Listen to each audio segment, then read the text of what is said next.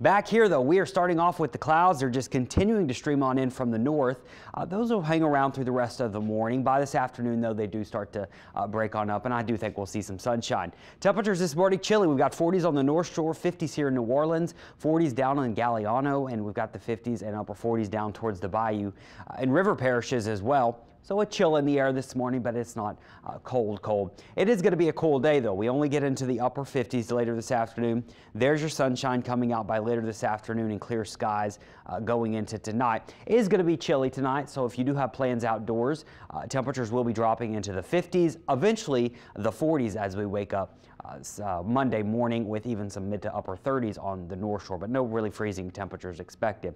So there's your clouds this morning, slowly starting to break down as we go into the afternoon, giving us some sunshine later today. And then as we go into tonight, the clouds move back in. Tomorrow we are going to have quite a bit of cloud cover, it looks like, in and out, especially some upper level clouds. And then by Monday night to early Tuesday, it looks like we could have some showers building back in, with showers just a few possible Saturday afternoon, but still some sunshine during the afternoon. So we're going to get into a warmer pattern, but we're also going to get into somewhat of a more active pattern with rain chances.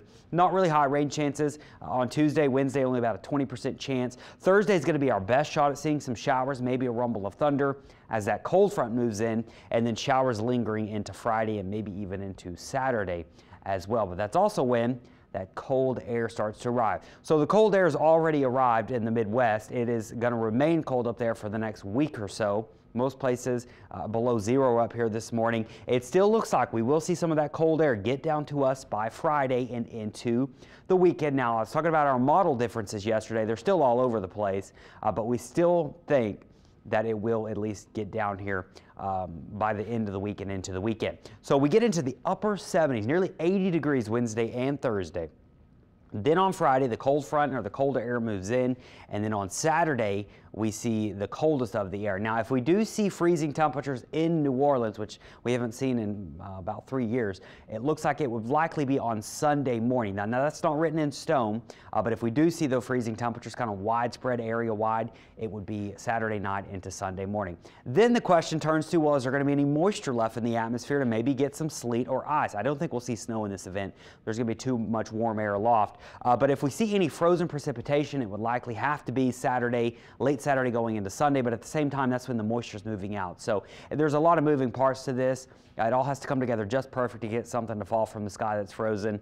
At this point, on our meter, our frozen preset meter, we're still going with not likely. So it's not impossible yet, but it's just not likely at this point. So today, try to get out there this afternoon, soak up some of the sunshine. We're not going to have a lot of it this week, especially on Monday. We will warm up, though, upper 60s. No freezing temperatures Tuesday, Wednesday, or Thursday for sure. It's actually going to be warm, humid, and breezy. Then showers move in by Thursday. That's when the cold air moves in. We're in the 50s on Friday, struggling to get out of the 40s on Saturday. And I will say, don't be surprised to see that weekend forecast next week flip-flop around quite a bit over the next couple of days as we try to get a better understanding of what it's going to do. But at this point, it still looks like we'll get some of that colder air.